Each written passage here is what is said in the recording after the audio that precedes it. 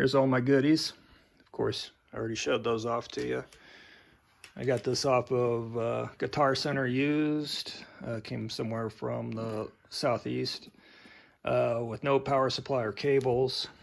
I got this from Musical around near me, just a used volume or expression pedal that will go back into here.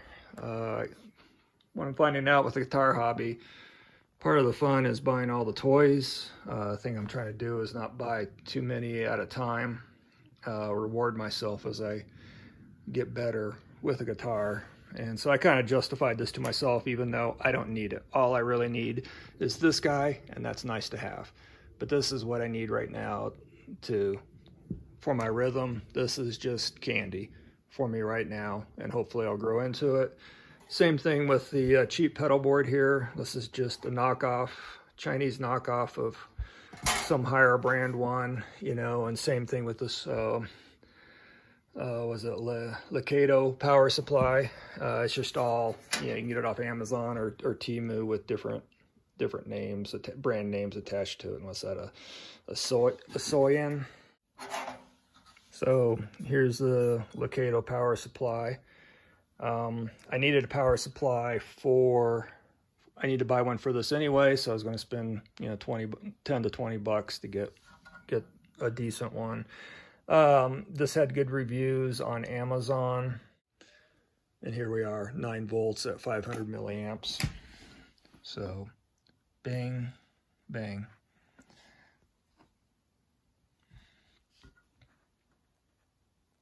All right, let's get this put together. Here's the bottom of the pedal board. The bottom comes off where the power supply goes in, right here. So what I did is just take the, you get both sides of the Velcro, and so I put the soft side down, and then I put the hook side of the adhesive on the power supply. I didn't go all the way across. I kind of wanted to leave it open since this is going to get hot for cooling, and so just same concept, I guess, of how I've seen people build pedal boards with the pedals on top and the strips going across it. So I think that'll be good. I'm not gigging, so it's not going anywhere other than the inside the cozy comfort of my office for right now. There I have access to what needs to be in there. And I set it back so that I don't really need, I don't want the wires coming up through here. I want them coming up through this part, and then I can wire tie them down, or zip tie them down. All right, so here's how it looks on the back when it's powered on. So when you plug in the barrel, it turns the LED light on. I'm going to cover up to 12 and 18 volt because the barrels are the same size, and I don't want to burn out a pedal. So we're going to put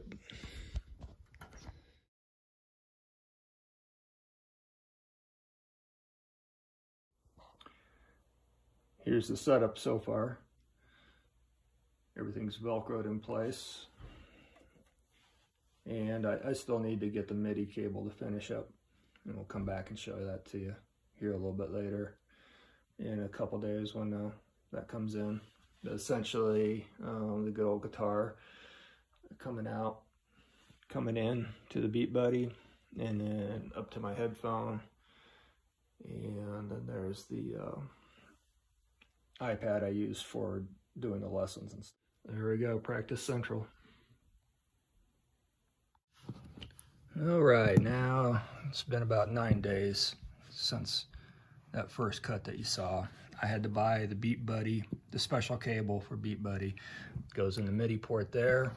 And these I thought went right in there, but they don't go right in there. They don't. These are, I guess they're female, and these are female. And so then I needed to order up stuff, which would have been pretty easy. I could have gone down to Musical Around and got what I wanted. but what I wanted was a 90 degree, so I had to order these and wait for them to come in, and had a little snowstorm in Colorado, so they're delayed. So now I am able to hook this up and play with it. Like all good toys, you gotta play with them on the floor. All right, so here is the first connection I'm making.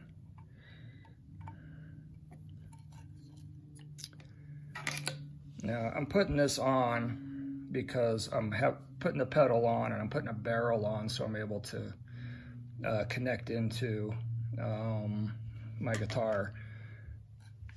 So here we go. I'm just going to route it under here. Now my pedal board, my wiring isn't going to be pretty for a while until I get this thing all put together. The MIDI controller is the controller, so I need to go from the out to the in on the BeatBuddy, because this guy is going to be the new controller.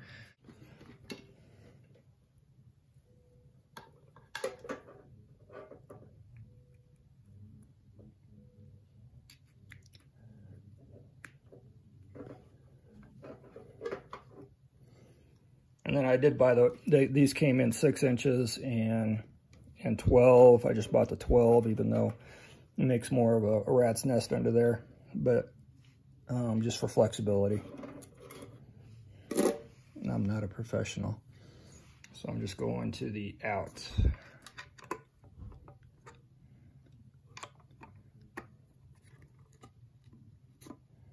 All right, let's put the Legos back together here. And just going to tuck that down for right now, and I'll make it pretty sometime later.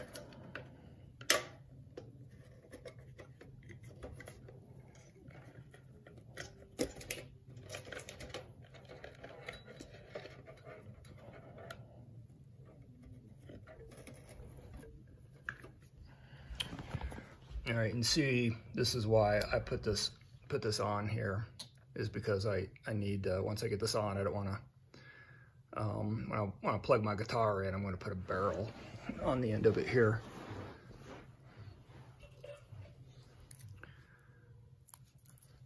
Like that, and then the guitar end will just plug in over here. Okay, this is the power supply. That's the correct amperage, 9 volt. And again, I'll flip this over, make it look pretty later underneath. Wire tie what has to be wire tied.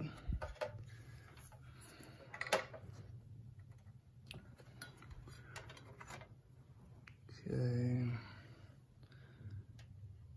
This guy's for some, oh, this guy's for the BeatBuddy.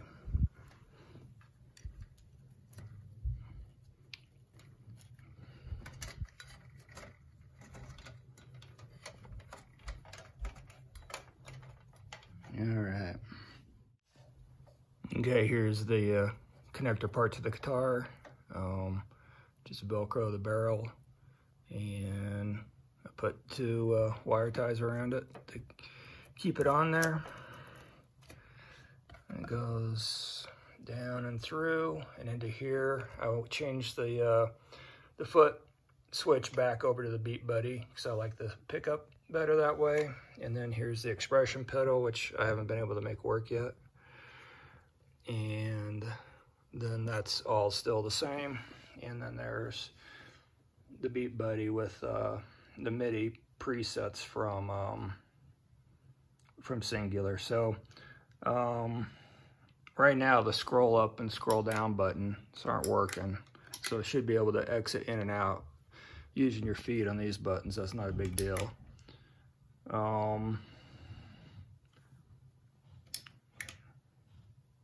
So it has these already set up. So of course my cowbell, which is really loud compared to these. Hi-hat, snare, kick, tambourine, clap. And so then here's start the BeatBuddy. and then I can go to the next part. Previous part. I'm just hooked to my powered speaker right now. And then the outro.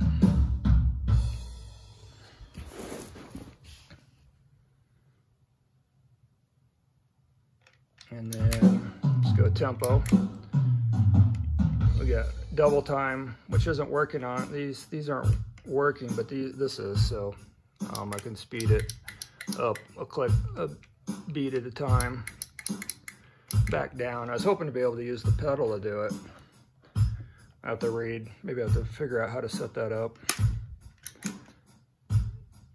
And then I can select the parts, so up to 5 parts. This one only has 2 parts on it. I just changed it to 2, back to 1. These only go up to 2 because there's nothing else, but if you had more parts on there, that would work. And then to stop, which is cool about this, trying to double click to get the outro is a pain, but for the used price of this, a nice addition, because I really am getting better at my rhythm and my timing, using this along with the drums in the back. You know, a metronome would work just fine, but this is cool. But it's, you know, used price here, it's $500 a kit, more than I paid for my guitar, probably. And you buy this new, it's, you know, even more than that. So, but what I'm finding about the guitar hobby is it starts out real simple, but if you let it go, it gets expensive pretty quick. Until next time.